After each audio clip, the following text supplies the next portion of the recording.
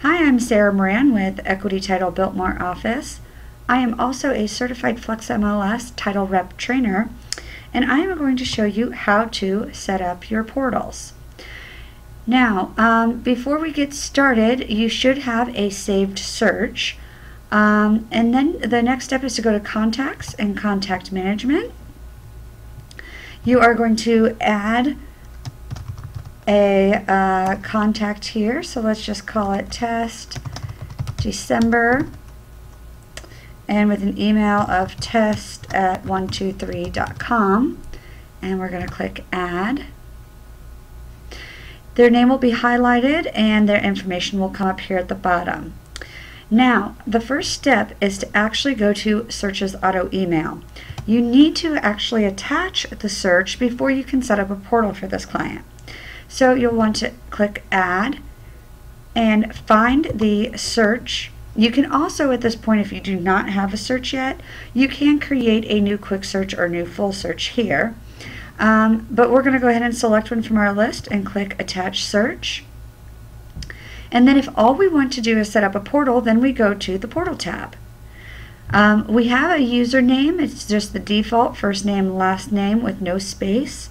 It doesn't matter what you make the what you make for their name. You just have to do the same one. I would suggest doing the same for every single client. So if it's first name space last name, just make that your routine. And then your password doesn't need to be anything tricky. I like to use 1234 because that's easy for you and your client to remember. And then you're going to click Create Account.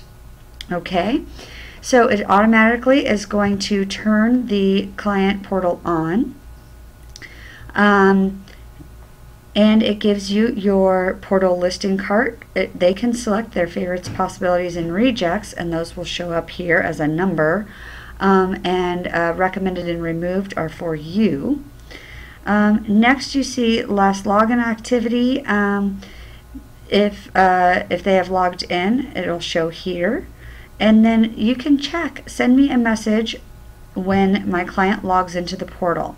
You may want to do that when they're new. So your next step is to go ahead and email the portal link. It has their email in there, your carbon copied. You can make the subject, whatever you'd like.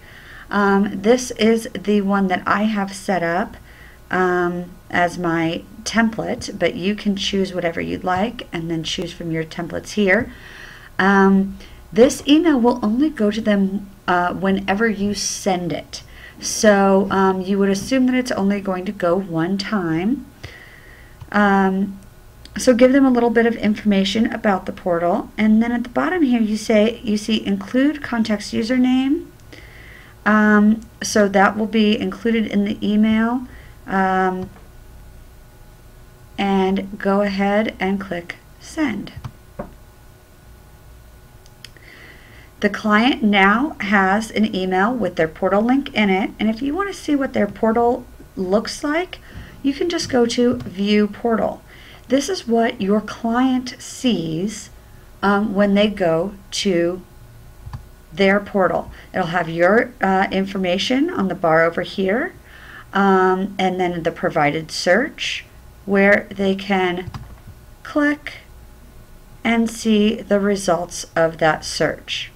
So when setting up a portal, you do not need to send the client the results. You are giving them a link to log in at any time and see the current matching results to the search criteria that you set up for them. As I mentioned before, the favorites, possibilities, and rejects, this is how they select those.